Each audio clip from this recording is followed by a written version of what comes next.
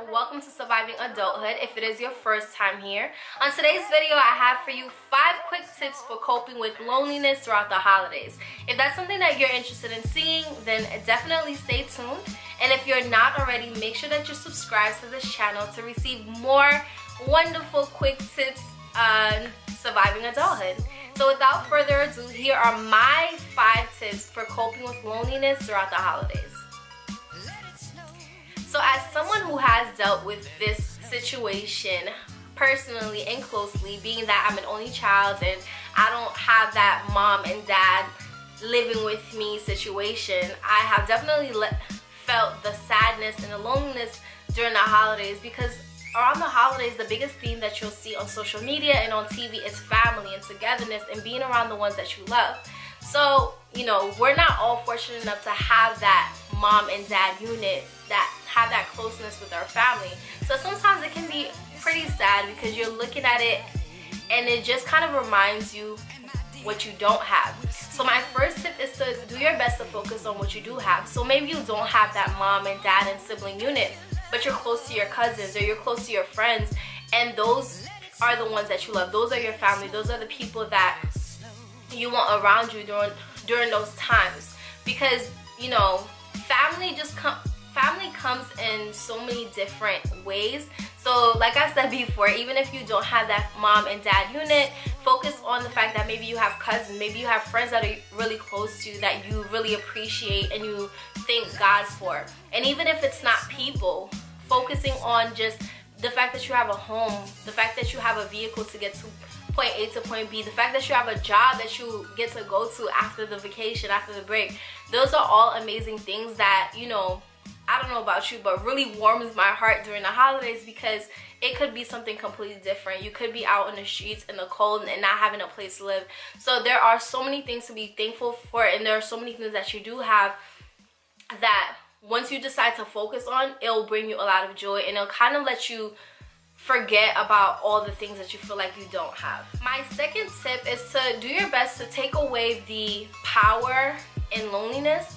So I'm the type of person, I really believe that you choose to be whatever that you want to be, right? So even happiness is a choice. You can choose to be happy. You can, you know, and the reason why I believe that is you can look at 2 people going through 2 traumatic events and they deal with it completely differently. Some person might go through a traumatic event and let it overtake them, and it really just changes them as a person and turns them into a really sad and emotional person, whereas someone else can go through a traumatic experience and decide that despite what I'm going through, I'm gonna do my best to try to be happy. So I really believe that happiness is a choice, and I believe that loneliness is also a choice, because loneliness is just a feeling. When you really take out the power of loneliness, it's just a feeling, because you can be around a lot of people and feel lonely, or you can be by yourself and feel lonely.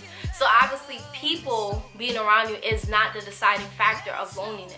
Being lonely is a choice.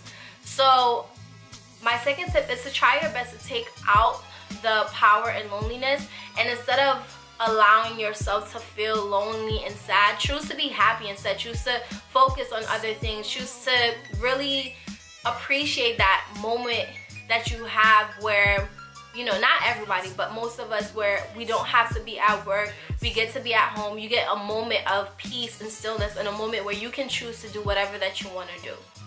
My third quick tip or reminder is don't fall into the hype. You're not the only person. I think something that really used to bother me is when I would look on social media and see everybody else with their families and feel like, oh wow, like I'm really missing out. I don't have these things. But the reality is, on social media, people are always going to show their best, you know, their best face, basically. So around that time, regardless of the fact that their family might not truly be a real family, that they might have issues, that they may have so many like underlying issues, horrible things going on, they'll still post pictures with their family members, and you're over there, you're jealous, and you wish that's what you had, and you know, you really don't know what this real situation is. So don't fall into the hype. You're not the only person who doesn't have that typical family unit, who's not having the typical the ideal Thanksgiving or the ideal Christmas or the ideal holiday season. You're not the only person, so don't feel alone. I know like usually we say misery loves company, like it's a bad thing, and sometimes it is. You don't want to be around a whole miserable people, but think of it of this way, like you're not the only, misery loves company. And I don't, okay, I'm trying to make it relate. I'm trying to make it a thing, but like you're not the only person that's sad. You're not the only person going through some things. Who's not having the ideal holiday season. And I don't know why, but for whatever reason that feels good, because it feels like, well, for whatever reason realizing that feels good, because it's just like you know that you're not alone.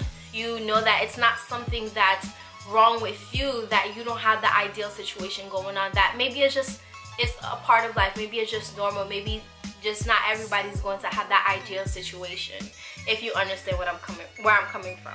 My fourth tip is to make the best out of the day. So although your Thanksgiving or your holiday season may not look like family around your house sitting at a table talking and eating, it doesn't have to be a bad thing, and it doesn't have to be a sad thing.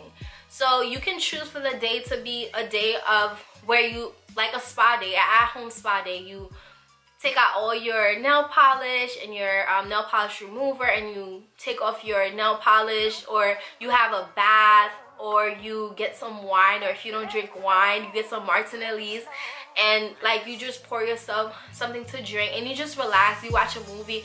The day can look however you want.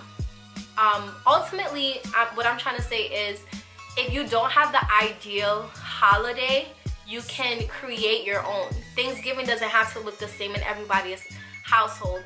Christmas or whatever you celebrate, it doesn't have to look like what you're seeing on commercials and on TV. It can be whatever you choose for it to be. So my fifth tip and my last advice for coping with loneliness throughout the holidays is to, as hard, I know like a lot of things are easier said than done. I understand that. As I say certain things, I'm going through them myself. It's just, you know. Anyways, the fifth thing is basically over time learn to appreciate your singleness. And that doesn't, I'm not necessarily talking about not being in a relationship, but your individuality. Learn to appreciate you as a person, being you as a human being. So you as a human being. So don't give so much power into having people around you. Learn to appreciate your alone time, basically. So even if your holidays is not filled with family and all that stuff, it doesn't have to be a bad thing. It doesn't have to be sad. Being alone doesn't have to be a sad thing. Now, if you're watching TV and you're on social media and you fall into the hype, then you're going to think that you need people in order to be happy. And I'm not saying like don't go through life like, oh, I don't need anybody, but around the holidays, don't burden yourself with extra feelings of sadness just because you don't have a whole bunch of people around you. Appreciate your alone time. Most of my Thanksgiving was spent, well, not my Thanksgiving, but my Black Friday was spent in bed by myself watching Netflix, and it was absolutely amazing, and I was happy, and I was grateful that I had a job. I was grateful that, you know, I had Netflix. I was grateful that I didn't have any plans. I didn't have anybody to tend or care for except for myself. So yeah, so those are my 5 quick things, my 5 quick tips for coping with loneliness throughout the holidays. I just want to remind you that you're not alone, that we all, I don't know about we all, but I know me personally that I have moments where I feel alone and I feel sad, and I wish, you know, certain things was different, where I question like, why is it that everybody else had siblings and they had that mom and dad and I didn't? What does it ultimately mean for my future? What is my future gonna look like? So we all have those moments. Well, I have those moments, and if you have those moments also, know that you're not alone, and that you'll get through it. Like, being alone is not the worst thing in the whole entire world. You will be fine. Life will go on. Thank you so much for hanging out with me. I really appreciate when you do. I upload once a week. I do my best to do it on a Wednesday, but if I'm feeling really happy, I'll upload on a Friday as well, or even on a Sunday. Thank you for watching. Thank you for stopping by. Make sure that you're subscribed for more videos, and I will see you next time right here on this channel. Brushed my hair, went downstairs. Favorite jeans on my rear. And I looked up in my mirror and I said,